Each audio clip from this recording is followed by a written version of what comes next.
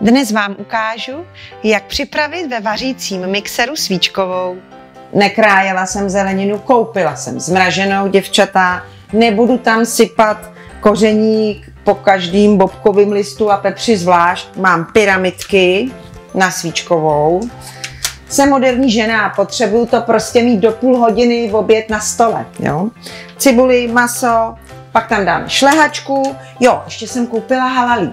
To je taková zelenina ve sklenici, která má dobrý lák a tím nám trochu pomůže tu svíčkovou potom dochutit. Ještě přidávám podle receptu mý babičky skořici. No, holka, je to všechno, teda i pánové, je to všechno. Jdem na to. Tak.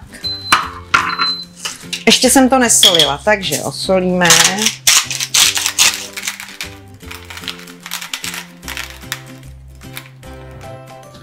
A teď postupně všechny ty suroviny vložíme do toho mixéru. Různě si to nahažte, je to úplně jedno.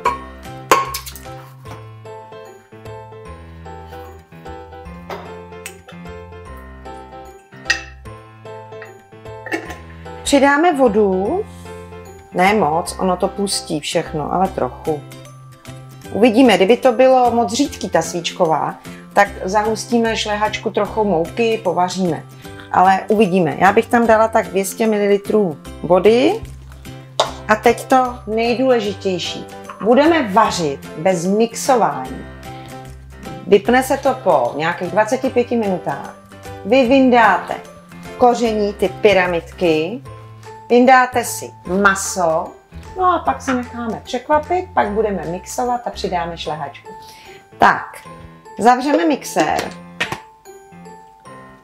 a nastavíme na sup.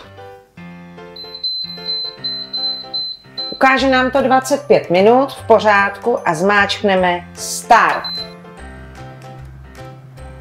Důležitá věc, teď pouze vaříme. Máme navoleno na program sup na 25 minut, takže my máme pro sebe teď 25 minut čas. No krásná práce.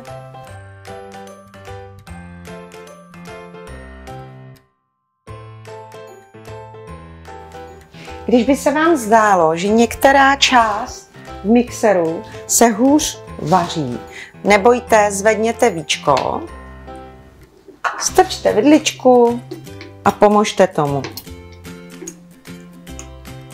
Když je hotovo, tak nám to zapípá, 3krát myslím, a změní se, vyruší se čas. Takže my se nebojíme, nic není horký, jako tohle je horký, to je jasný. Ale to víko je plast, takže to nepálí, odklopíme a vyndáme si pyramidky.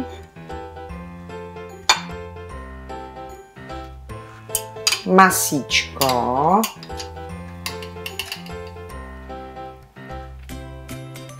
Zkontrolujeme konzistenci, je to tak akorát.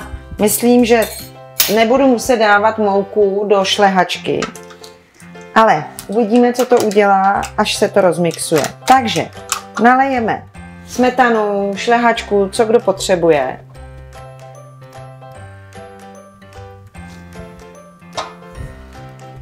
Opět zavřeme a stiskneme mixování, grind.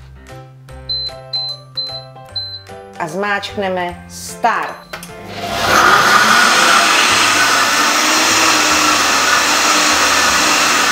Doděláno, otevřeme.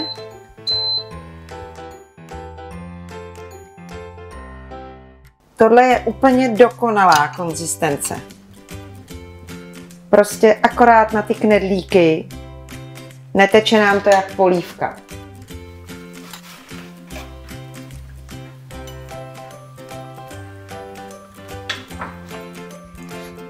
Knedlík jsem koupila, jsme v 21. století, tak si to usnadníme.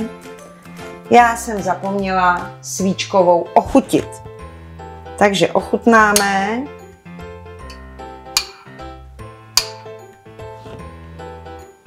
Spálím ještě. Tak ta nechce vůbec nic. Takže nic s ní nedělám. Kdo byste měl chuť jinou, tak si dáte cukr, ocet, sůl. Teď už nastříkám jenom šlehačku.